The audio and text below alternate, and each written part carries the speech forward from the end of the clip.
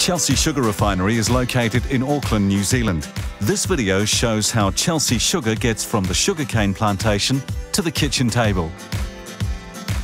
Sugarcane is processed into raw sugar at plantation mills and shipped to our wharf.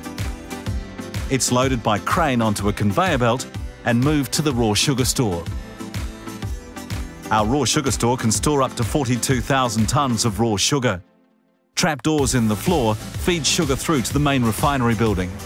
Each of our 2 boilers produce 20,000 kilograms of steam per hour. This steam is used to heat and crystallise the sugar and to sterilise the tanks and pipes. The raw sugar is fed into a mixer along with hot sugar syrup to soften the outer coating of the crystals. The mixture is spun at high speed to separate the crystals and syrup. As the mixture is spinning, it's sprayed with hot water. The dark syrup is forced through the basket, leaving the washed crystals behind. The washed crystals are dissolved into hot water to create melter liquor and filtered through a mesh screen. We add milk of lime to the melter liquor, and carbon dioxide is bubbled through to form a chalk that absorbs coloured impurities.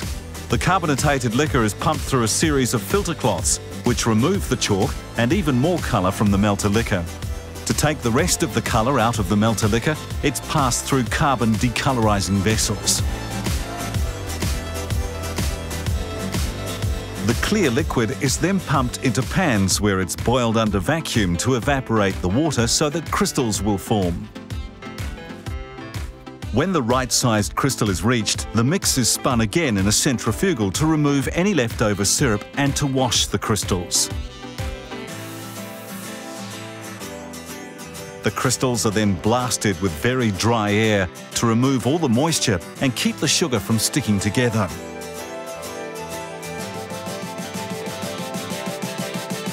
The sugar is then graded by size and packed.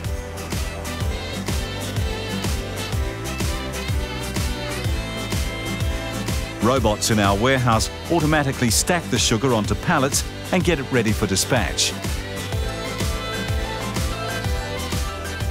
The pallets are then loaded into containers or onto trucks and transported throughout New Zealand and to our export markets.